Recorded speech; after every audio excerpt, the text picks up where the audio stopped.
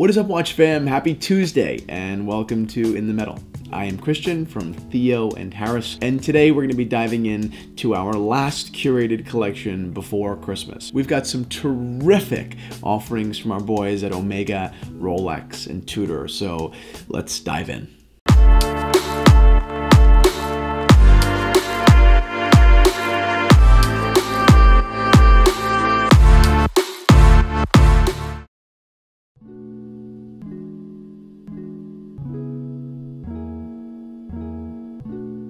If it were an average run-of-the-mill vintage Tudor, it'd be a watch that packs so much of the punch of its Rolex brethren, sometimes even more, at a fraction of the cost. But to our pleasure, it's not. In fact, it's far from normalcy. It's a Tudor Oyster Royal with a nearly flawless cream dial and a rare Arabic numeral configuration. It features its original oyster bracelet as well.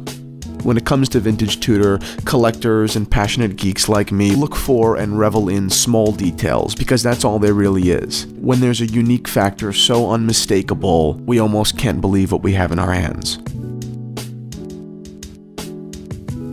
There are homage watches, and then there's this. While technically, yes, it is absolutely an homage reissue, whatever you want to call it. This late 90s tribute to the classic 1964 Carrera 2447D is, without question, one of the best ever manufactured. I mean, it's eerily true to the original design. 36mm steel case, identical pushers, and a dial that matches not only in configuration, but in fine color details. It's been 21 years since this watch was manufactured, and unlike most things from the 90s, we're still talking about it.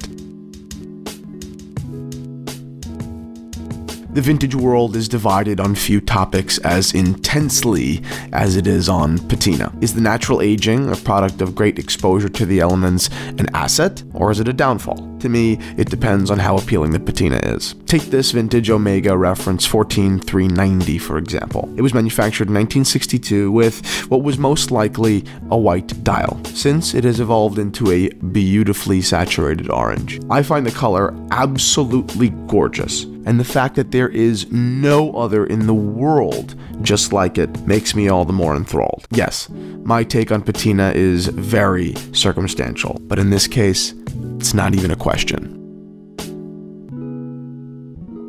So what do you think? Those were just 4 of the 7 incredible vintage watches that just hit the watch shop at theoandharris.com. So head on over, stop by the Griswold strap, admire some other vintage awesomeness in the good shop, and remember, if you purchase anything before Thursday, I can guarantee you'll have it by Christmas.